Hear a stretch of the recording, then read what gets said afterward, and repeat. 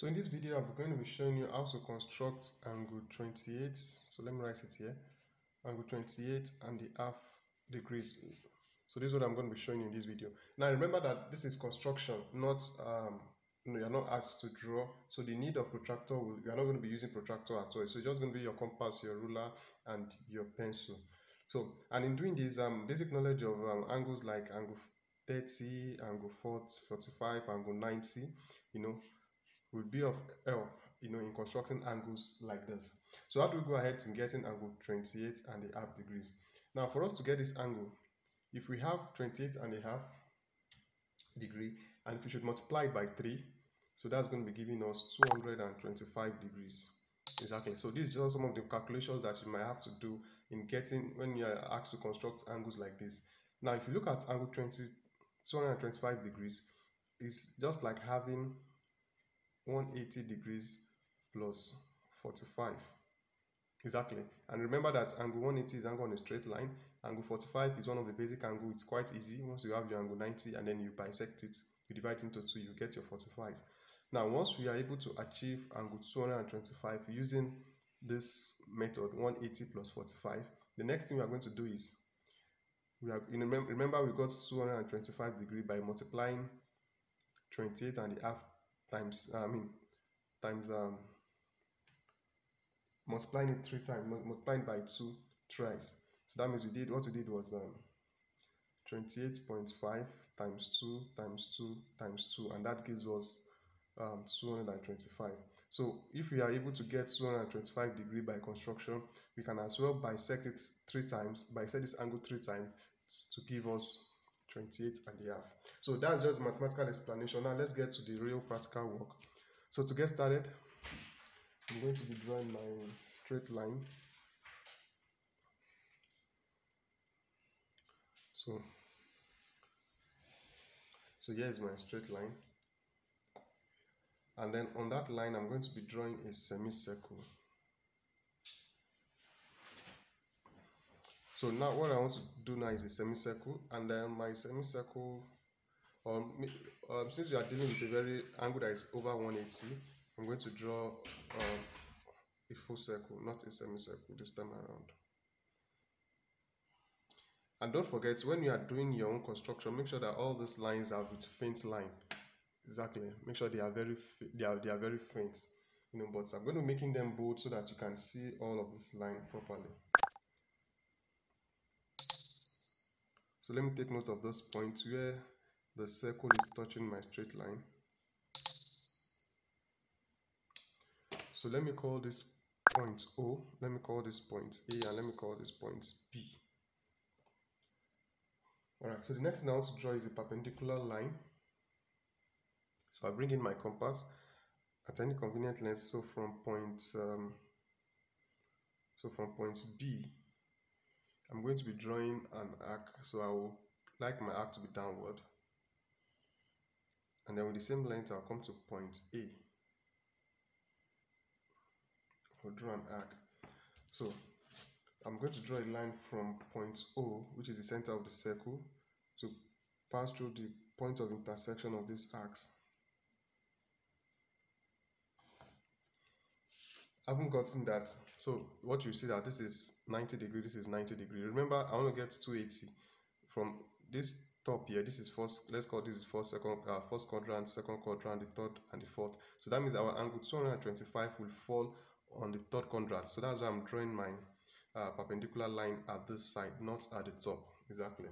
So now we already know that angle 225 degrees will be on the third quadrant. So this is where I'm going to be bisecting this 90 degrees. I'll bisect it to give us 45.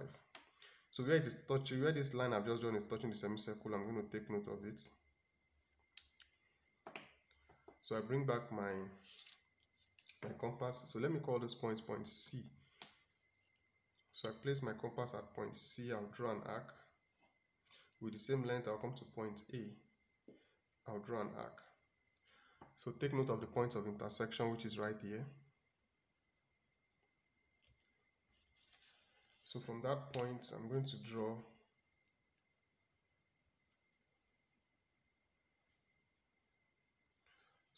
a straight line. that will pass through the point of intersection to point O. Alright, so with this now, we already have our angle 225 degrees, which is, let me just use my pen, this is this angle here. Exactly, so this is our 225 degrees. So if you are even asked to construct an angle 225 degrees, so this is how you go about it. Now the next thing for us is to bisect this angle. So let me take note of those points. So let me call that point D. So that means we have angle,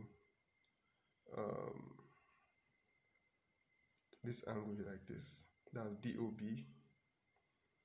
angle DOB to be equals to 225. So let's bisect it. That means we are going to be dividing it into halves. So I bring in my compass. So from point D, I'll draw an arc. With the same length, I'll come to point B. I'll draw another arc. Now right here is their point of intersection, which is here. Okay, so from there, I'm going to draw a straight line. So what we've just done now is we've been able to divide angle 225 into two equal parts. So that means we are having this part here to be 112.5 degrees. So what do we do again? We divide this angle again. So this is for right here. So let me call that point E. Exactly. So angle EOB, which is angle EOB, which is 112.5 degrees. So you're going to bisect this angle again. So the same process, I bring in my compass, place it on point B. So I'm going to draw an arc. So with the same length, I'll go to point E and draw an arc. So this place, this right here is the point of intersection.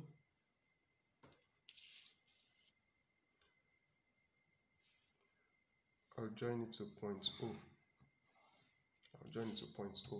So let me take note of this place here. So this is, let me call this point F. So now we already have angle FOB, which is 112.51 they have divided by 2, and that is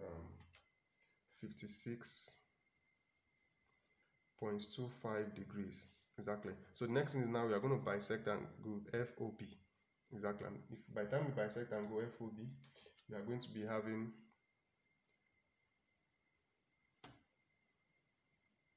our required angle. So I bring in my compass again. I place it on point B.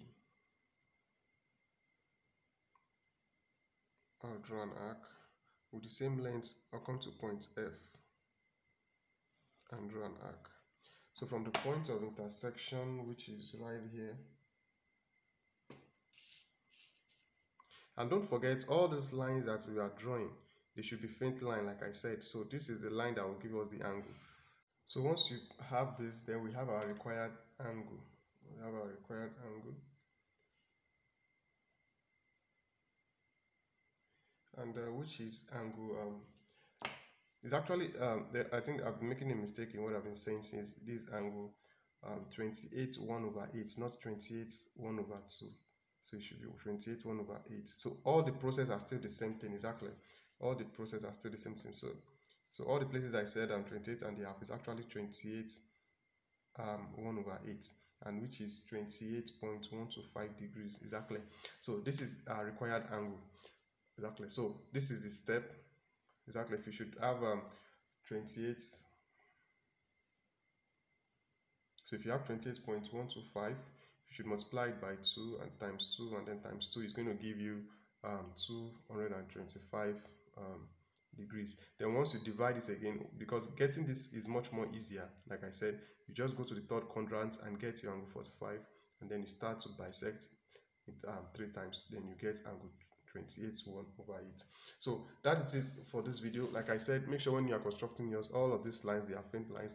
The only lines that should be visible is this and this. That's the line showing the angles. Exactly.